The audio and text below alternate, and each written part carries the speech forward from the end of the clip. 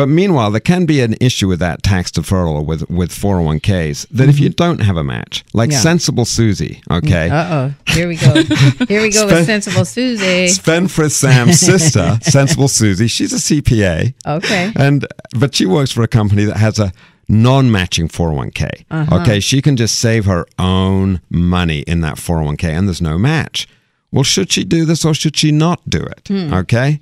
Well, when she was 25 years old, she was being very sensible. She was saving away and putting money into that 401k. She was doing that Starbucks plan. She was doing the Starbucks plan, that's right, and funding all the money she saved from Starbucks into her 401k.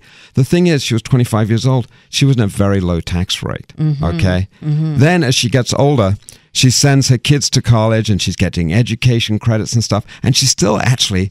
her taxable income is not that much. She's not paying that much federal tax.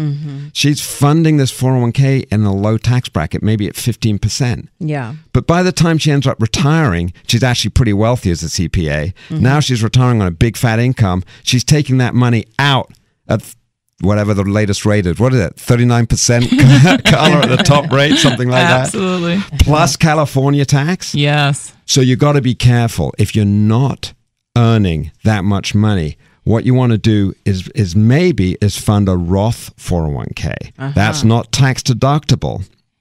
It's not tax deductible.